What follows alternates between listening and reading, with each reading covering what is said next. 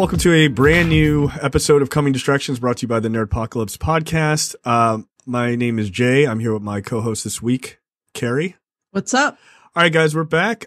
This is going to be a review of the entire series of WandaVision, newly finished on Disney Plus. Obviously, this is Marvel's first MCU centric show. So this will be an in-depth review.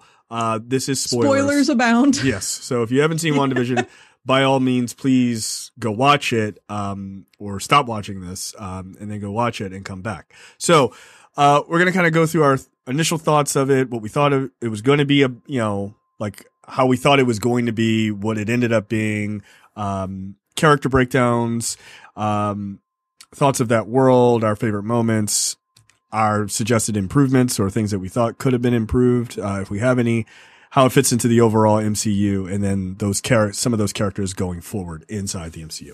So, all right, initially, what were your thoughts versus overall thoughts at the end? So initially, I've been sort of apathetic about Wanda. I'm not a huge Scarlet Witch fan as far as the comics are concerned. And I didn't have this great emotional attachment to her in the MCU. I thought she was cool, but I didn't have this sort of oh, I love her character in the MCU sort of emotional attachment to her. I liked Vision more, but I also like Vision in the comic books a lot. Right. I think Paul Bettany's great.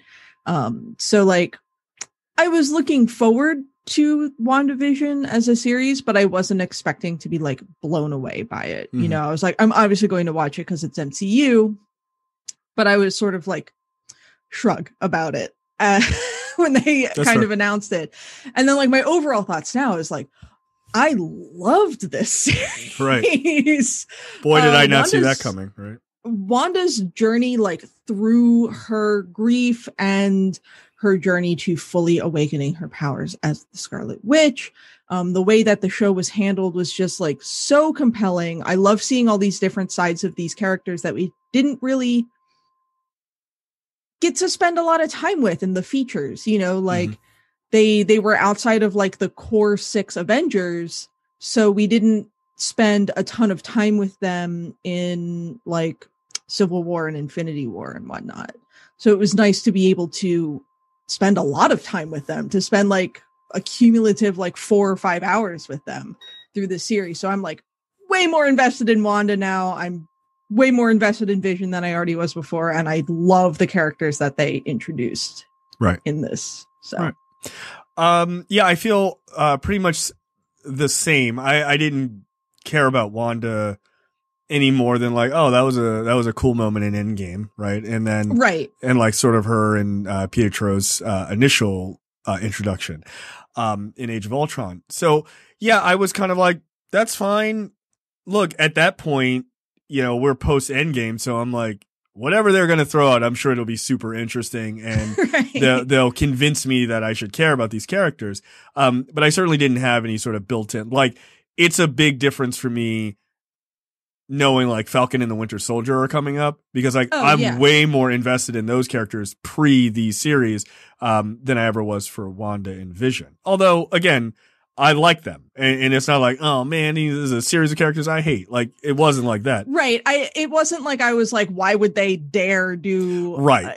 I had my interest was piqued by this, but I was way more looking forward to Falcon and Winter Soldier than I was looking forward to 100%. So, yeah, and I agree. By the end of this, they allowed this show to do what I think The Mandalorian did for Star Wars, which is give so much more depth that fill in the gaps in a lot of ways, right?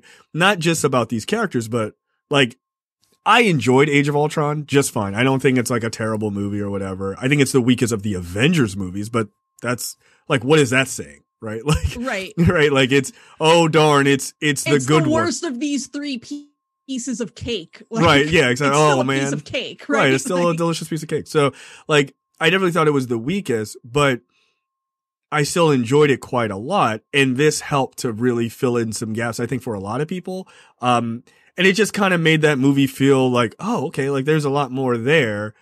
Even though I enjoyed it. So, I appreciated that about the series, if nothing else. And these series, and I think these forthcoming other, Disney Plus series will just help to make the MCU feel more full. And it'll also just help to boost up characters that didn't get as much screen time, like Hawkeye being a big one. Like that's like the biggest example, because he like really didn't do anything in the MCU, and now he's gonna, even though he's sort of co-hosting a series, it'll allow you to go a little deeper on that character, which I think is overdue. Yeah. So yeah, that's sort of initial thoughts versus overall, by the end. So as far as like a breakdown, of this series, like the series deals so heavily with grief and Wanda's particular grief and the stages of grief.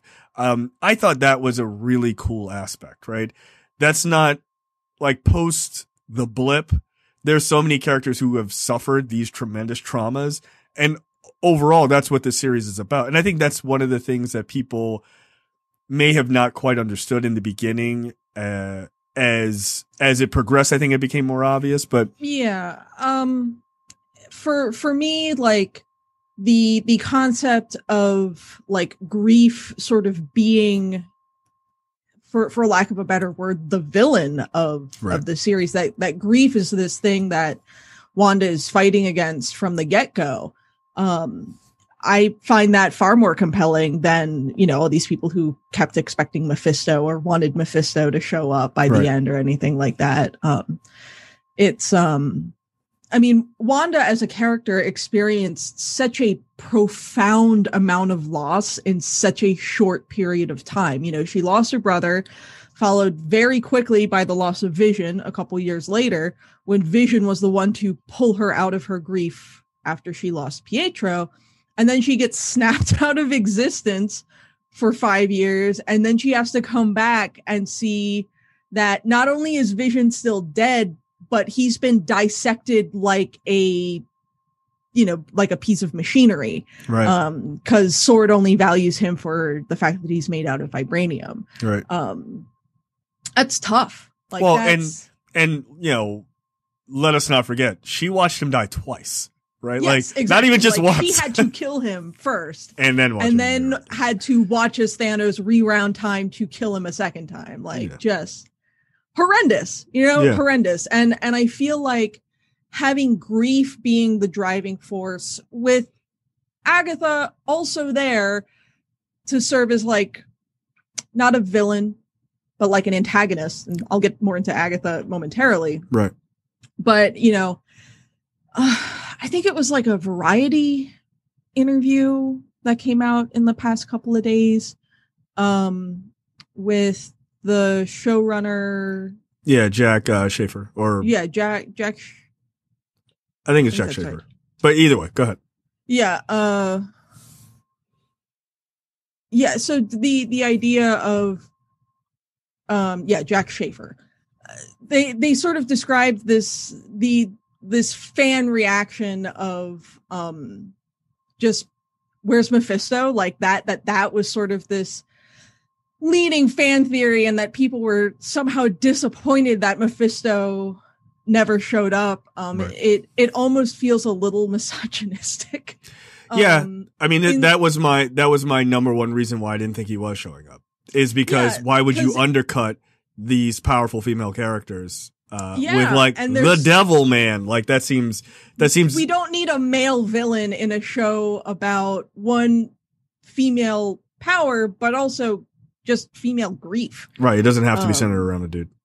Right. So grief was enough, and grief was compelling. So yeah. And look, I think it's a interesting way to tell a story.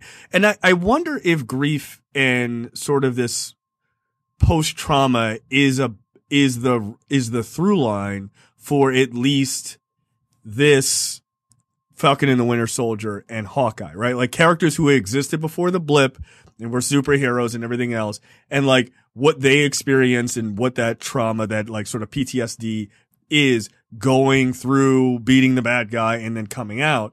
Like, I wonder if that's a through line, because I think it would be fascinating that all, these characters all experience it, but how and which ways do they experience it, right? Like, right. And how do they react to it, and how do they handle it? Right. Are they processing it healthy? Because Wanda sure did not. She did not. No, fuck no. Absolutely not. And then you have like how she processed it, and then how Falcon and the Winter Soldier are processing it by like this macho nonsense between them, where they both are like, dude, this is like really hard for us, and they're gonna probably have to come to terms with like, we got to kind of deal with this more open and honest, right? Like, they're literally in therapy at one point, right? Like, I think that's kind of obvious. Right. And like in couples therapy, right? Like, how do dudes handle this? Like, like the BS behind it. Like, how do dudes handle it and come out of it and still be an actioner and be fun? And that's sort of almost like couples therapy that they deal with. And like, how did Hawkeye deal with it? Because he like lost his whole family. Like, Hawkeye lost his whole family and then turned into a murderous vigilante for a few years. Right. So. Like, and that guy seems to, I mean, again, this is just, spitballing, but that trauma seems to be handled by, I want to get out of this, and I need to pass it on to somebody. I need to pass on my, what I do when things are normal. I need to pass it on to somebody because I'm too messed up. I got to get out of it. But like, it's also a daughter figure, right? Like, so that connects to his family loss and stuff like that. So that's interesting. And I didn't think about that for Hawkeye. I Right. sort of considered it for Falcon and Winter Soldier, but that's an interesting thought for Hawkeye. That dude was like, yo, my whole family's gone. Let me just go murder bad guys. I'm just going to kill the whole Yakuza by myself. Right. Thanks. Like, it's like, I'm bored. I got other things to do. So like, grief is an interesting thing. And I think you're likely to see it go through all of those. And that's fascinating. And then to introduce new heroes who don't have that grief, and like, how do they deal with the world after that? Right. Like, so that's kind of interesting. So yeah, I like that grief was the villain, right? Or the through line through this entire series, and like literally showing her mirror the stages of grief through sitcoms, right? Like, that's just a fascinating, like, for people to go, I don't get it, and it's lame. Like, now that you understand the ending, it might be worth going back to watch it, because I think you'd have a different appreciation for it as it unfolds. I've gone back and watched the earlier episodes for a few reasons, but yeah, it's interesting, particularly knowing how the series pans out, to go back and to examine the first, really the first 2 or 3 episodes sort of through that lens of, all right, well, here's what's actually going on. Right. You pick up on some little things. So. Yeah. And I think that's powerful. And I feel like the series, while I thoroughly enjoyed it the first time, I think you get even more out of it the second time, right? Like, sometimes knowing the mystery, makes the mystery that much more interesting, right? Yeah. Like, it just kind of does. Let's talk about characters specifically. I mean, we obviously talked about Wanda a little bit. But I want to deal with WandaVision, Agatha, Monica Rambeau, Pietro, and then the kids. And then a couple of the side characters too, who I think are important. Look, Wanda is obviously the mainstay here. I thought Elizabeth Olsen did an amazing job. Like, if she doesn't get nominated for like an Emmy for this, I would be shocked. I thought she was fabulous. And same goes for really, Paul Bettany. Frankly. Everyone in the main cast showed such a range, like in how they were able to handle a 1950s Dick Van Dyke style sitcom, as well as they were handling like a 1980s Family Ties style thing, as well as they were handling like the true style of an MCU core story. Right. Just wild stuff. Yeah, it's a lot of heavy lifting, actually, like from just an acting perspective. Like, it really was. Especially Elizabeth Olsen and Paul Bettany. Like, a lot of heavy lifting for the two of them. Yeah, the expression of Wanda's grief through Elizabeth Olsen, like, convincing, right? Like, everything about it felt very sincere. It didn't feel like you were watching someone who was acting. It looked like you were looking at someone who had lost everything. Yeah. Yeah, just so good. I mean, the evolution of the character over the course of this series, I thought was great. But like for me, it was nice. It was nice to see Wanda be funny, you know? Yeah, like, to have a couple moments like that, absolutely. Yeah, like I liked the like, you know, sort of Modern Family, you know, moments. Style, yeah, she was just like, "What are you gonna do?" Like, yeah, sometimes your powers get crazy. Like I appreciated the. I mean, it is like such a variable style through those decades. Like it was dope. Like it was just really dope. I thought Paul Bettany as Vision, like he was great since we heard his voice as Jarvis, right? Like he's always been amazing, but for him to come all the way from that into this role where he's talking about the ship of Theseus, you know, in the end to himself was incredible. Like it was really quite good. And he can even like do facial expressions that show a difference between him and himself as the same character, which was wild too. So good. I mean, there's that, but again, like, why have we not seen Paul Bettany in a sitcom before? Like, yeah, he kind of did it pretty well. Situation where it's just like he's so good, like he's so good in every single era that they put the show in. Yeah. Little known fact: Paul Bettany once played the Unabomber in a series, and he was excellent. Yeah, yeah, you should watch it. It's called Unabomber. It's amazing. It's actually really super good. Yeah. I mean, Vision was great. You're sort of, Wanda's Vision versus like the true body of the Vision. I'm very interested in seeing how Vision is post the series, because we saw White Vision have his memories restored and he was just like, all right, I am out of here. Yeah, I have a lot. 5,000. Yeah. I got shit I got to figure out. Yeah, I got a lot to think about. Because I mean, what I think, if you've read the comics and you know that White Vision doesn't have like the emotions or the personality, and I feel like that's sort of what we're going to deal with here. Yeah, with the resurrected Vision that we now have somewhere in the MCU. Who the hell knows where he went? Yep. But we now have a Vision with all of the powers and all of the memories of old Vision, true Vision, Hex Vision, whatever we want to call him. Right. But none of the personality and none of the emotional attachment.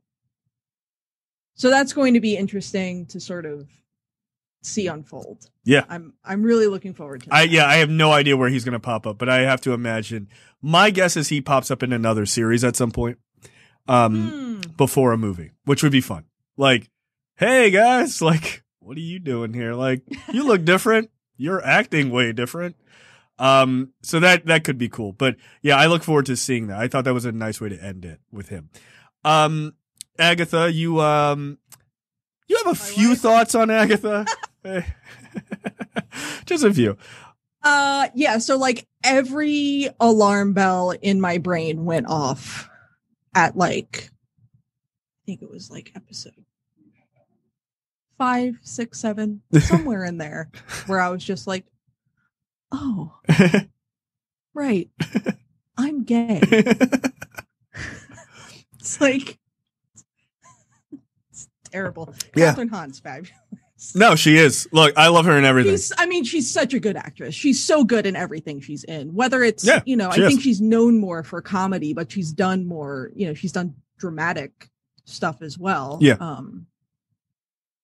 Yeah. What a compelling character Agnes / Agatha turned into by the end, though. Right. And one of the things that I liked so much about her character is that almost everyone got that guess right. They were just like, no, that's Agatha, that's Agatha Harkness. Knock it off. Like, we saw the brooch. We got it. Like, it was the one thing that people got right. And I appreciated that. I was like, that's fine. And I like that Marvel wasn't like, oh, let's change it. Like, they were like, all right, who cares? Yeah.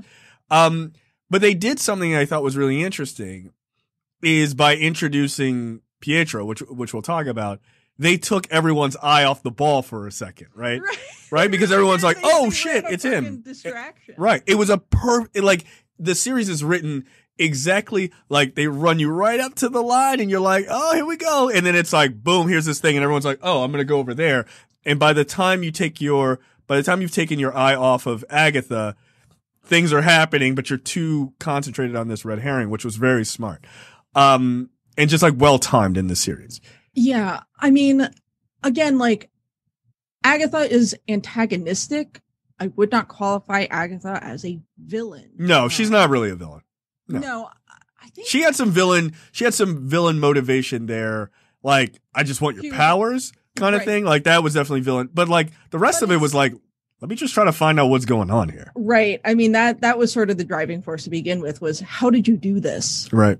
Right. But I think it was actually Kathryn Hahn herself who said in an interview that it's like the dynamic between Agatha and Wanda is like a Mozart Salieri kind of thing, where Wanda is this naturally gifted, like all of her powers are instinctual and natural, and they're just within her, and she didn't have to learn it in the same way that Agatha did. And so there's this inherent like jealousy that Agatha has of Wanda's natural abilities, and it's a complex sort of relationship where Agatha easily could be the mentor that Wanda probably needs to truly hone these abilities.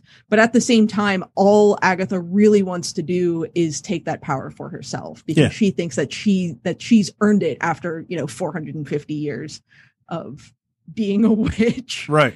And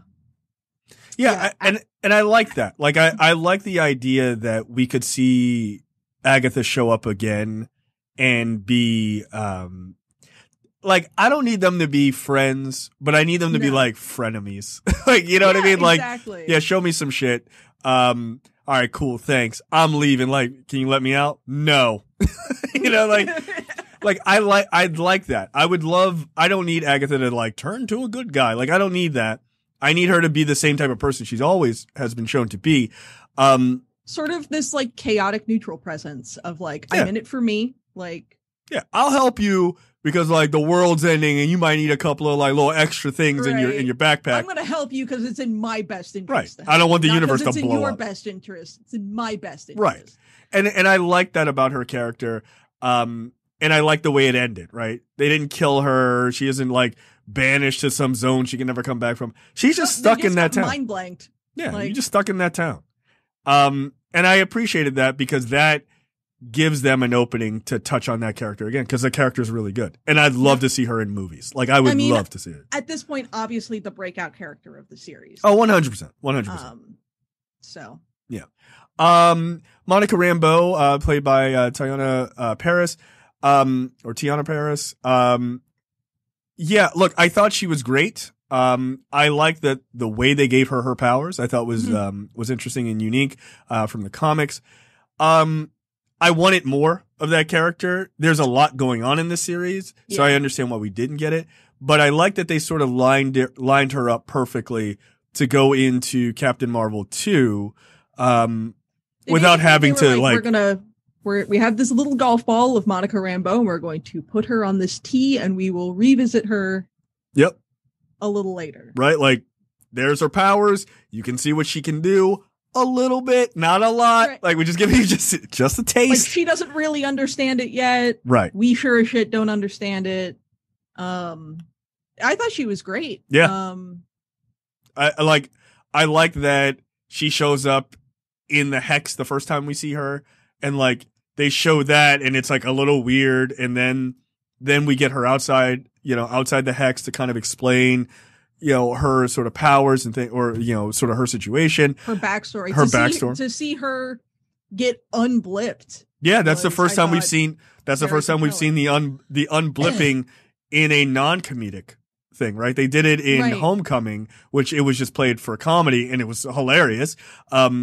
But to do it this time in this like panicked hospital, and like, that was like pretty crazy. That's what I sort of feel like the vast majority of the unblipping was just pure unadulterated chaos. Right. And just confusion, right? Half the universe back where they were. Right.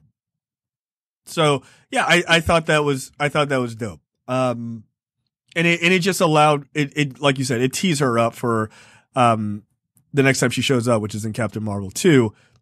Okay. Like, I'm here for it. And I like that we don't have to take 35, 40 minutes or an hour of of plot in Captain Marvel 2 to find out Monica getting her powers, or that happens in Captain Marvel 3. No, forget it. She already has powers, so she's going to show powers. We know how she got her powers. We'll probably learn more about her powers. Right. We're moving on. Right. And like, we don't need the exposition. Right. We don't need all that. And that's a smart way to use these series, right? Yeah. To kind of bring up some of these characters, like, you know, like obviously Miss Marvel later on is, getting her own, you know, has her own series coming. Like, we're not waiting in someone else's movie to explain that and then like kind of giving it like a half-ass thing, but instead you get it all done and then you can get right into the movies and get moving, right? That's super smart. And clearly her and Carol have some sort of issue. So that's going to be fun. It's interesting. I'm curious to see like what sort of weird relationship those two have. Yeah. My guess is it's a feeling of abandonment.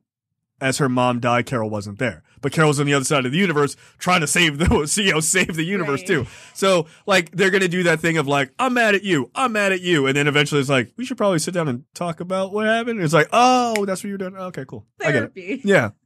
Gee, more trauma, more post-blip trauma, right? So like that actually, as I say that might be what the through line is for all of the next phase, right? Like all of these people dealing with, like, you can't just ignore all the shit that happened, right? These 20 other movies. So, that very well might be the through line of just these traumatic situations that have happened to these people.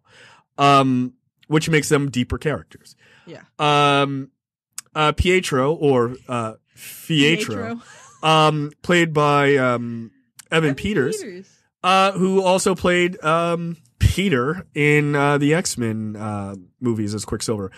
Look, smart. I love this. I thought it was great. It's a great red herring. If you're mad that he didn't turn out to be an X-Men, that was the point. They are supposed to dupe you. That was the point. That's the fun of the series. You weren't supposed to. I mean, that was the thing, right? Is maybe it was what's his name? Matt Shackman. It was either Shackman or Feige who said in an interview recently where they were like, we knew we wanted to do this thing where her brother came back as like a trick. But, you know, we didn't just need it for like Wanda to be like, okay, this is my brother ? But something's wrong or something's different. Like the everyone watching at home also needed to believe that could have been Pietro. Right. And the only way that they could have done it was by casting Evan Peters. Right, because you can't cast Aaron Taylor Johnson because it's like, oh, he's back. Like that feels too obvious, right? Like, casting Evan Peters kept everyone guessing. Yep. It gave everyone the impression of this could be Pietro. Like this, it might be because we, the people at home, have the context of knowing that Evan Peters played Quicksilver in the Fox movies. Right. But yeah, it's surprise. Brilliant. It's a brilliant piece of misdirection, a brilliant piece of casting. And if you're mad about it, good. Like, no, because it's a meta thing, right? Like it is meant if you're trying to get like, it's the exact opposite of what they did in Winter Soldier, right? Which is, we're not trying to hide that it's Bucky from the audience, right? We already know you know the story. It's actually irrelevant if you do or don't. The point is that it's a shock to Cap. Right. In this one, the point is that you, the audience, aren't supposed to know what's happening, right? Like, it's a Twin Peaks-ish thing, right? You're going along with the mystery because you're like, well, what does any of this mean? Because the point of the show is the mystery. The point of the Winter Soldier movie isn't the mystery. Like, that's not the mystery. It's right. Cap dealing with like modern time. So it's because they're trying to make a mystery for, you know, it's like Knives Out is a really great example if you've ever seen that, right? Like, yes. They didn't need to hide who the killer was because that wasn't the point. Like that they gave away who the killer was early because yes, it's a mystery, but that's not the part of the mystery that you're supposed to be concentrating on. You're supposed to be concentrating on this other part.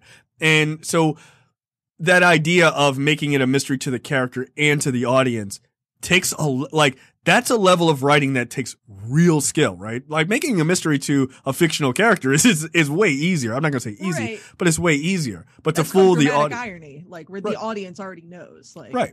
But to fool the audience and to fool the characters in the show, and they right. aren't fooled in the same way by the same character is fucking fascinating. So that I thought that was really dope. I really did. The kids, Wiccan and Speed. Look, I thought it was fun. I thought it was cool having them age up and them showing up and in like in their quote unquote traditional sort of look, which I thought it was just cool. I don't have much to say about it. I hope that they bring them back for like a Young Avengers. Like I think that would be dope. Not necessarily those kids, but the fact that we hear them calling out from within the metaverse somehow or within the Darkhold, is obviously that sets them up for some sort of return in the future. That's what I think. Because obviously Wanda's going to go looking for them. Yeah. So yeah, I think probably the best thing is have her go looking for them, eventually find them, and they're the age that they are in that show, and then that kind of just goes away for a while, and the next time you see them, they're more Spider-Man's age or whatever, and then they can join Young Avengers. Like that would be dope to me. Just pick different actors. Or, I don't know, they're they're kids. By the time they show up again, they'll look 25. So it's fine. But I thought it was cool to include them. I thought it was great. Other side characters, look, Jimmy Woo and Darcy, give them their own series. Just give them their own series, please. Like, come on. I would watch that. I love Darcy. Look, I mean, one of the things that is kind of dope is that Agents of S.H.I.E.L.D. is over, which I loved. But Agents of S.H.I.E.L.D. did this really well, which is touch on these characters that are like D-list characters in the MCU, and kind of explore their stories.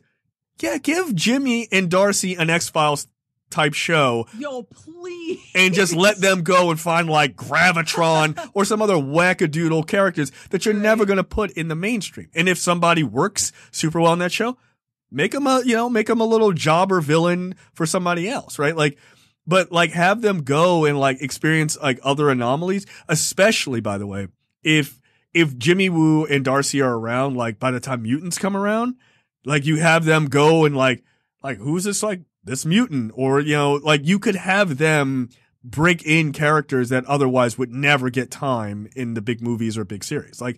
I think those two characters I think Randall Park is hilarious. Like that dude is like, there is no reason that guy isn't a big leading man in comedies. Like there's just no reason. I love that Jimmy did like the card trick that he learned from watching Scott Lang in the second Ant-Man film. Like what a good little, like such a small little thing that just highlights how interconnected this world is, right? Like, and then him, breaking out of the handcuffs and then just saying flourish. Yeah. So good.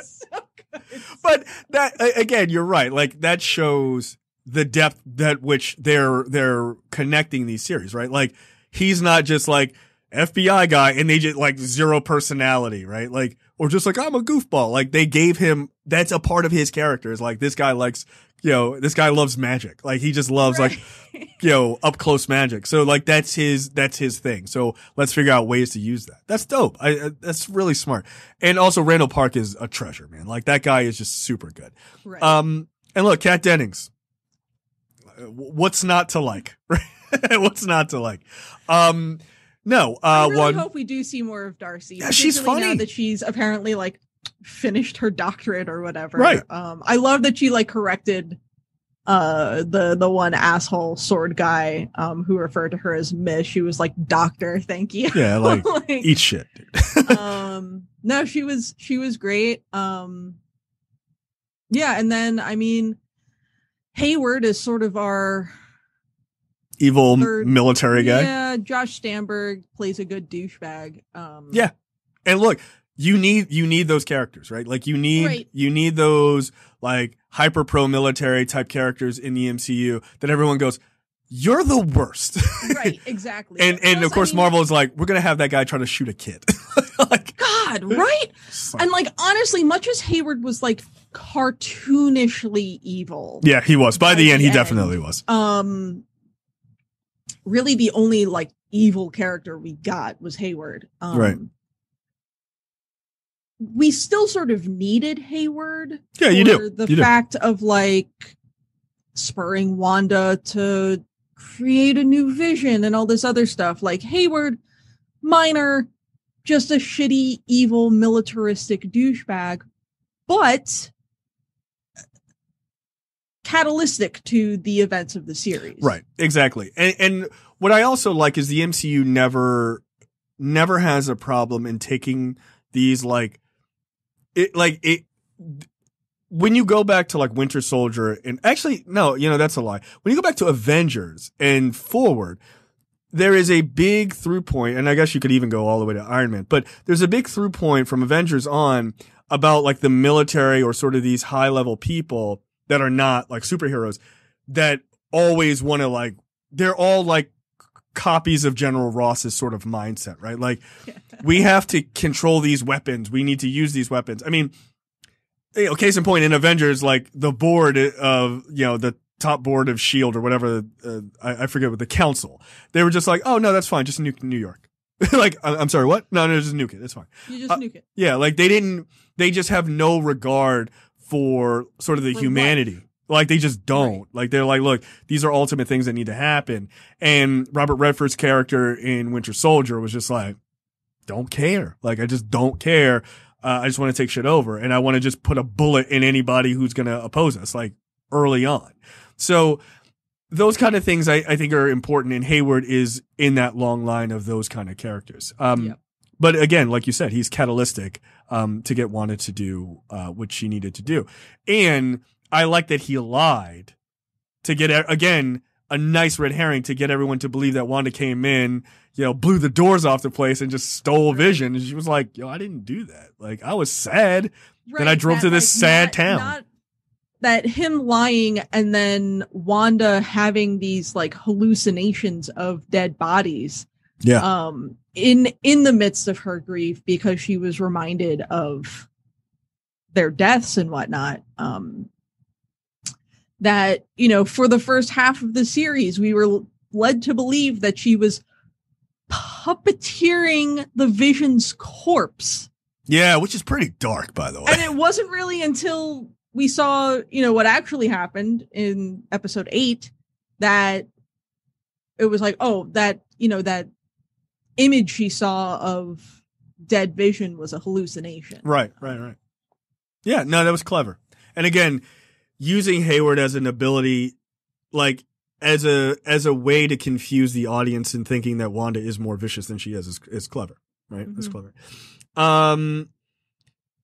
Look, I thought the world of WandaVision, the series, was great. Like, I mean, we talked about it sort of ad nauseum, just going from black and white, Dick Van Dyke style all the way up to Malcolm in the Middle. Was just clever. Like it just is quite good. Or Modern Family. The set design was impeccable. Yeah, it was. But not just the set design, but it's like, this making of the assembled doc that they released a few days ago now. Really highlights they were using the same kind of camera lenses and the same sort of lighting techniques and the same sort of staging and all of this stuff with this, classic sitcom multi-camera setup. And it's brilliant. And it results in a world that's very believable as a sitcom, but then becomes just as believable as your sort of expected MCU vibe as well. Yeah. Yeah. I appreciated the level of detail that they went into.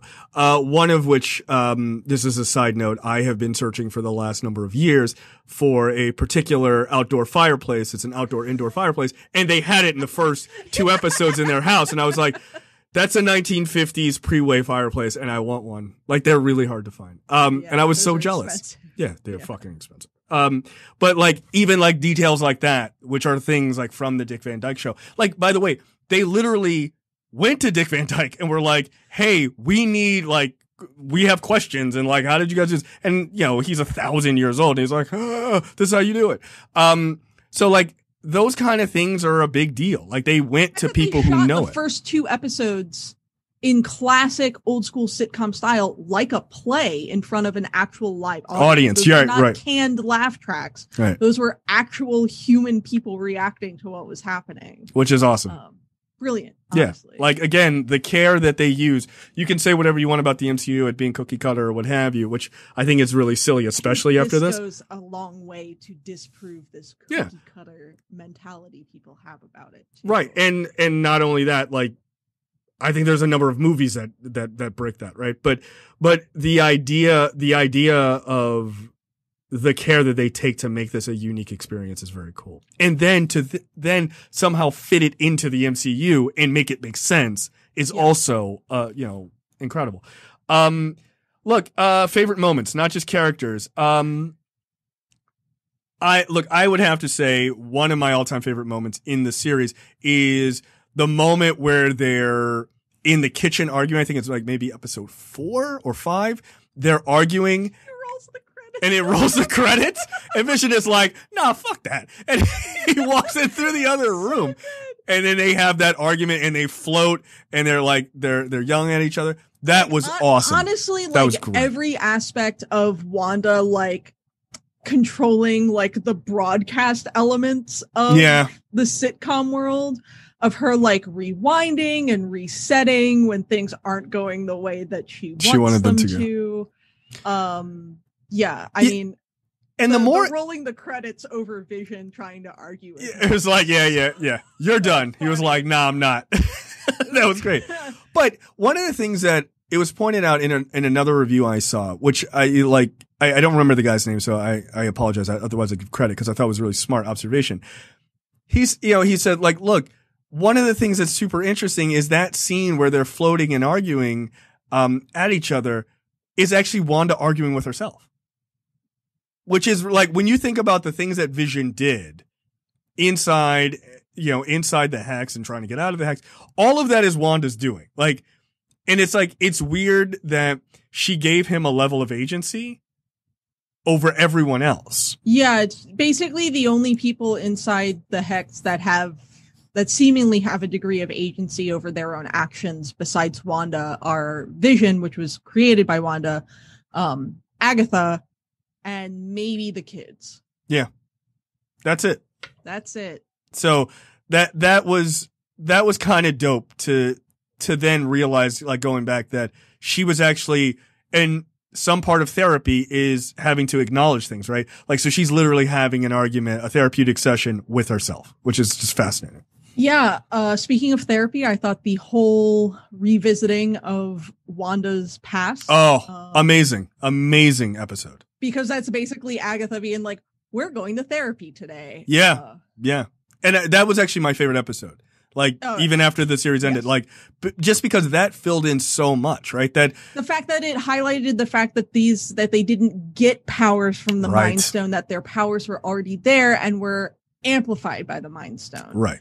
And I think that's smart, because that's a lovely little retcon now that you own Fox characters, right? Yeah, and that, again, they gave themselves just enough space in their writing. And of course, I don't think they're like geniuses where they're like, well, let's make sure that we have enough space in case one day we can. No, I don't think so. No. I think they were just like, Mind Stone, boom, done. Like, we're never getting them back. And then, because they never showed that, right, they had the space to do it. And that's super dope. Smart. It's just like, now to get that out of the way now and never have to talk about it again. Everyone's like, yeah, got it. Cool. Yeah. Understand it. For me, go ahead.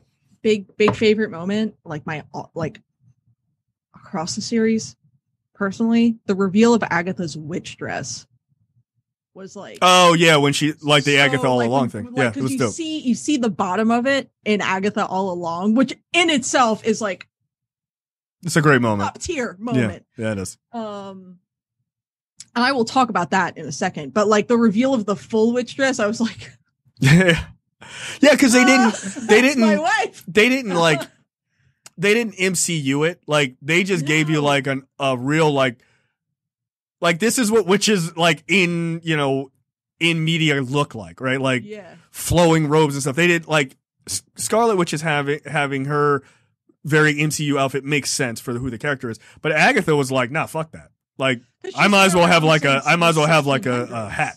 So of course, like it's going to look a little more classically witchy. Yeah, which I appreciate. Agatha all along, like people went nuts for it because it's such an earworm. But I want to talk about the music because like all of the various sitcom intros, I also thought were brilliantly handled by the Lopez's because they used this 4-note motif that carried across all of them. And you know, the way that they used it, they sort of disguised it in a couple different chord progressions and whatnot. You hear it the most with the WandaVision, WandaVision, right. Like that 4 notes, that da na na na, that's the motif for WandaVision. And then Agatha all along also uses that as like the first part of that baritone sax riff. And it's brilliant. And they like released a sort of a music theory explainer after the fact of like the reason why you were so ready to hear Agatha all along. Oh, interesting. Episode 7 was because you had been hearing this same riff over and over and over again for the last 6 weeks. Jesus. But see, that like to me, it just sort of hung out in the back of your head because it wasn't quite as obvious every single time. See, but that, again, the care that you take to do the music like that over a series like this, that's clever, man. Like, you cannot ignore the work it takes to go, okay, well, let's add some music theory as to how we're going to introduce this character's big reveal, right? Like, that's amazing. Like, wow. Incredible. One of the other things the 2 other moments I really loved. I love the moment with the family, like in the center of town, right? Like that just, I was like, I love this. Like, hell yeah, they're all going to fight. Like that was dope, right? And just a line delivered by, Wanda to the kids, like, look, we never trained you for this, but you were born for this, right? Like, and I thought that was cool because very Incredibles of them. Right. And it literally, like the pose that they did was like right out of the Incredibles movie. I was all in. I was like, this is it. Right. I was so hyped for that. There's nothing better than a superhero family fighting together. It's awesome. So I love that moment, and it like didn't fully pay off because it was more the parents like, all right, we got to go and like do the real fighting. But what it did set up for is Wiccan and Speed to come back, right? Like you weren't trained for this, but you were born for this. Like when you come back, like your characters are going to be a big deal. So yeah. I like that moment of getting those kids aren't given powers and they're like, I don't know what to do. I'll make popcorn fast. Right. Like they actually had a moment like where Wiccan catches the bullet and, you know, drops it, or, you know, in Speed, you know, I think he like knocks. He like runs around them all real quick and like knocks all their guns down. Right. Like, yeah. So like, I appreciated those kind of things. Cause it's not just in the moment, but it's also telling for, you know, like, sort of future storylines. And then the other thing was Vision versus Vision. I thought was really dope. It's exactly how I expected that conflict. Right. Like they're 2 like impossible to beat beings. You're not just going to like punch each other for 30 minutes. That's stupid. What is he going to do? Throw each other into the sun? Like, no, they're going to have a conversation because Hex Vision is going to be like, I'm not the real Vision. You can't hurt me. It's like, this is a valid point. I gotta go. I request elaboration. Yeah. So I appreciated that they smart guided and then just like meathead fight, right? They had a little bit of a meathead fight for a while, and it's like, dude, I'm you. Like you're not gonna beat me. Like that's ridiculous. So I thought that was a smart and intelligent way. And then using the ship of Theseus, like again, this movie isn't made by a jock douchebag, or this series isn't made by a jock douchebag. These are people really thinking about these characters and what they would or wouldn't do, right? Like, it's smart. I really liked the way that Wanda and Vision said goodbye to the kids, and then the way that Wanda and Vision said goodbye to each other. I was like, yeah, that's powerful. That's powerful. You know? That's super powerful. Like, yeah, man, they don't just go, oh, the kids are gone. Like, no, like they literally put them to bed, and allow the hex to, you know, to shrink around them. Yeah, no, it, when it's all over for those characters seeing each other, I mean, Vision's line is amazing. Like, we've said hello to each other, you multiple times. Or and, it's or we've said goodbye. Said goodbye before. It stands to say we'll say hello again. And I was just like, yeah, like. I mean, also little of my feelings about that, right, like why do I care about this robot man? But and to that, and also to that regard, the line that he says, I think we would be remiss if we didn't mention it. The line that he says, what is grief if not love, persevering? And it's just like, that is some top notch writing. But again, they're working these lines in these moments with these two great actors, where it's a woman with witch powers talking to a robot man. Right. Like, but they make it work.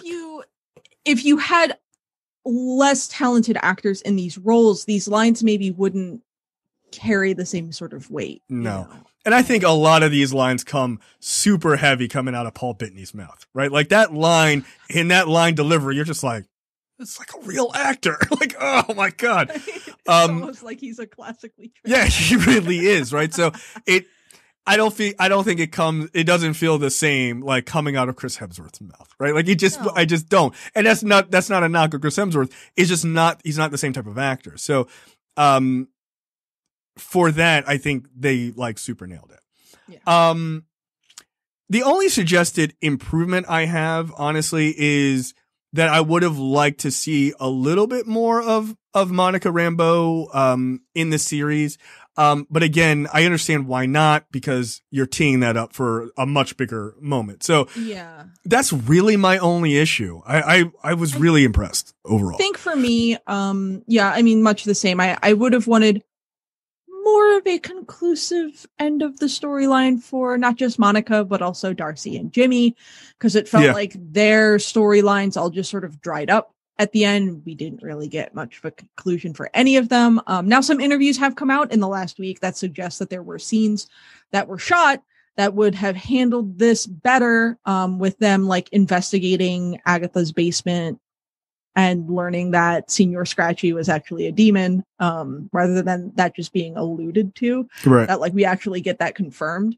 But it appears that due to the conditions brought on by the pandemic, they weren't really able to render the visual effects for those scenes in time. So it's like they were shot, they were written, they were shot, but they were cut basically due to time. So I would love to see if these scenes eventually get finished and released sometime down the road. I think that would be great.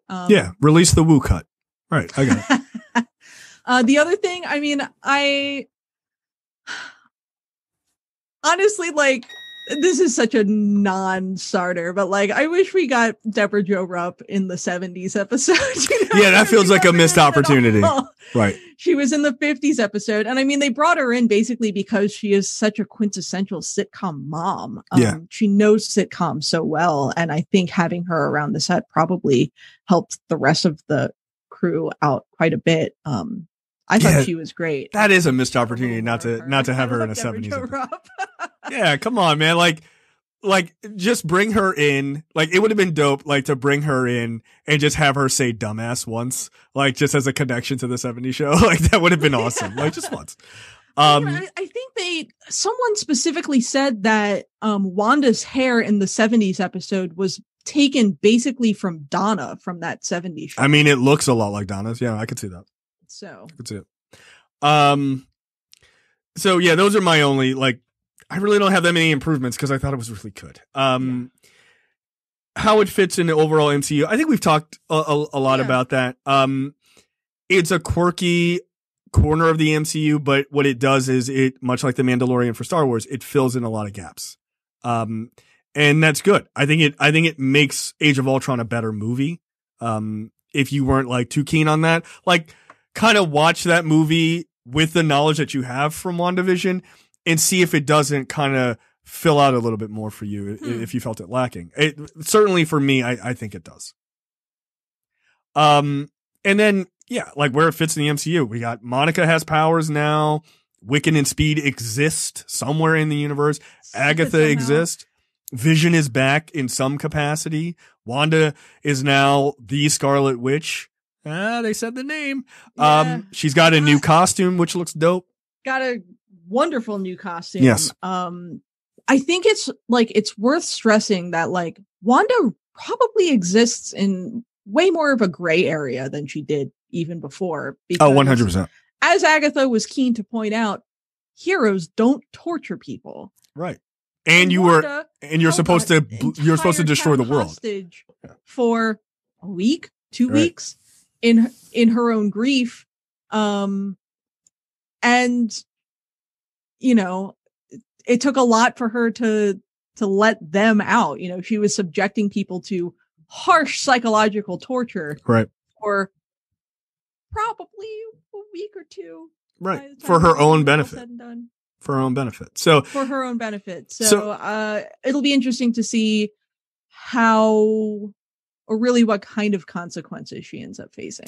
Yeah, I would like to see some more consequences for her. I didn't mind that they weren't happening in this series because MCU. What were the people of Westview going to do besides be like, "Fuck you, get out of here"? Like, she's a god. Yeah, I'll throw you all into the sun. Shut up.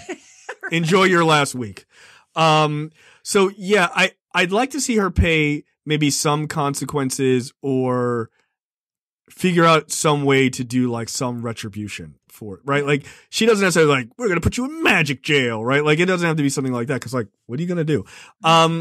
But maybe she figures out a way to have like some like restitution for that town. Like, you know, something she figures out like, hey, this was wrong.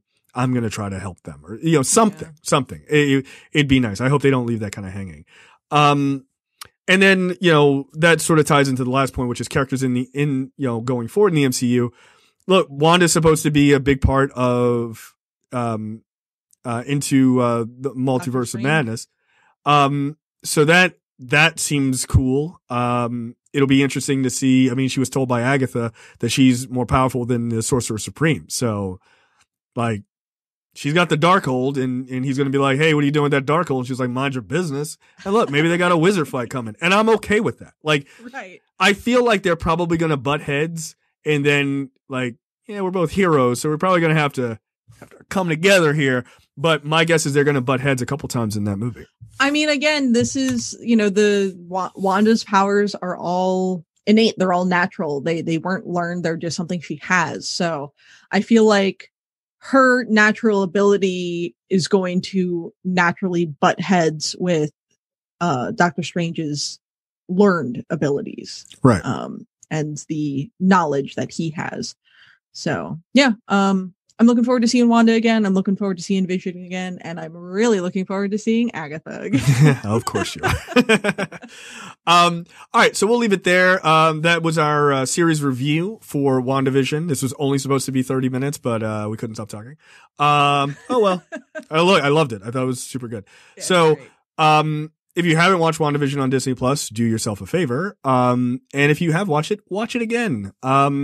In between new episodes of Falcon and the Winter Soldier. So, check WandaVision out on Disney Plus and we will see you guys next time. Thanks. Bye.